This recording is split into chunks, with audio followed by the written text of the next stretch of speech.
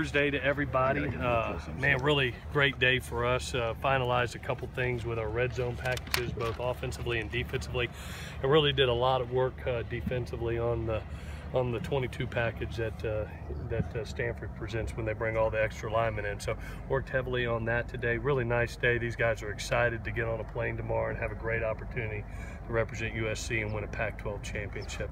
With that, I'll take any questions that you have. Is it like quiet before the storm now? Yeah, I would say that. I've really been really pleased with the kids. Their focus, almost laser focus in this preparation. We usually have a lot of energy, and that's a given, but these guys have really been assignment attention to detail this week that I really appreciate and expect from them. So very pleased where we're at right now. How much better is your team right now as opposed to the first meeting? I'm going to say this. I'm really pleased with the progress that we've made. We're not a finished product yet, but we're going towards the direction that we want to go as a team. And you've seen the physicality standpoint. The reason we're winning ball games is because of our offensive line and defensive line. The trenches are being won right now, and I think the backs are starting to get the physicality of the running styles, especially Justin Davis right now, as you see, and Trey Madden in those third down runs, and then Ronald Jones will be thrown in there. I can't wait to see him this Saturday. I just got a feeling the man's going to make a great explosion play for us. Do you think the fact that you guys have played them and it was a good game, it kind of gives the team confidence, despite the fact that Stanford's been like a top 5, top 10 team all year? Yeah, we've played some really good teams.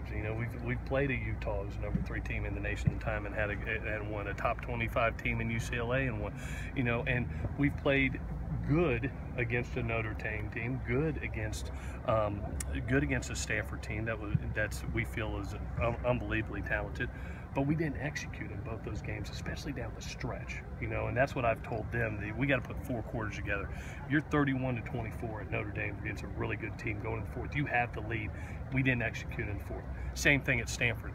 We had the lead, late in that ball game, and then all of a sudden we don't have a great fourth quarter, and they win. They pull away in the end. We feel we're a very talented team. We have to execute for 4 quarters. Good question. You're a quarterback, Scott. If you had the opportunity, would you use the virtual reality stuff that Stanford's using if they were?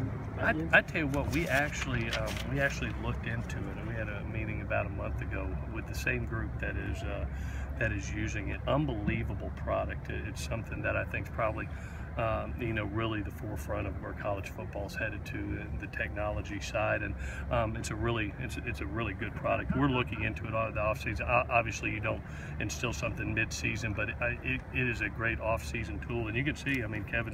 Kevin's had a heck of a year. If that's the byproduct of it, mercy, what a great product. Are you allowed to, as a Pac-12, are other Pac-12s allowed to use that? Yeah, there's other teams that are using, but I think both pro and college that are using. I don't know the exact number, but there are other teams that are using it right now. Coach, do you believe in the saying it's very difficult for one team to beat another team twice in the same year? Well, you can do it. It does happen. I appreciate the fact we're playing another team twice. That usually means good things are happening to you.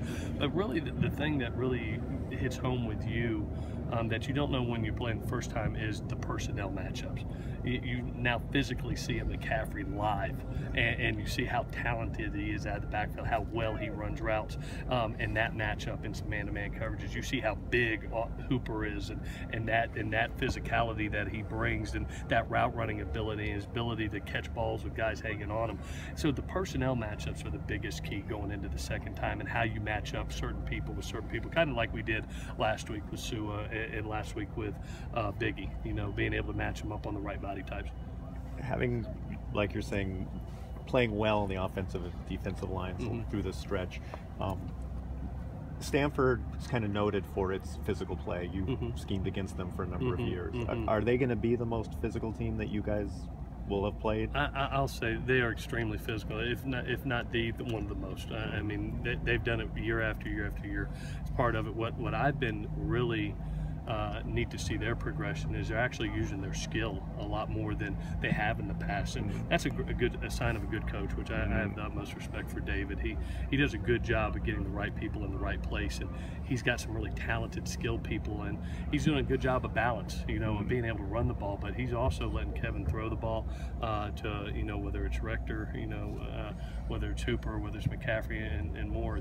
They've done a really nice job of not only being that power team, but actually spreading you out some too. So it's a challenge, and they created a great challenge. And then the quarterback can run too. They have every asset that you want. With the excitement on your team right now, you at all concerned about calming them down before the big game on Saturday? Well, I tell you, I would say, Jim, that, you know, we've kind of been in playoff football. Every game's kind of been a championship game. It's almost been win or go home every game. So this is just the next one. I like where we're at because we've had that mentality basically since after the Notre game on. We knew to be able to make this run that we had to take that approach, and every game was win or go home championship mentality. So I like our approach to it, and it just feels to me like it's the next game. It's the next playoff game. It just happens to be week 13 for the Pac-12 championship. Are McQuay and Messina going to be available? I think Osa is going to be available. He looks really good. I think Leon will be really, really close. He's starting to feel better. I think now we can use him for emergency purposes if we had to. We'll see where he's at on Saturday, but Osa is looking very good. Back to Leo. I'm going to say a couple prayers, and you know, we've held him. I know his mindset is that he wants to play. You know, obviously we'll see where the ankle is. You know, a high ankle sprains are tough. You know, especially when you're that big a man. He is doing a lot better than he was 2 days ago. We'll get him moving around tomorrow a little bit and see exactly where it's at, and then it'll be a game time decision. But we've practiced Nico all week, ready for it, and he's taking a lot of mental reps and a lot of film time. One more. Y'all are awesome. Thank y'all.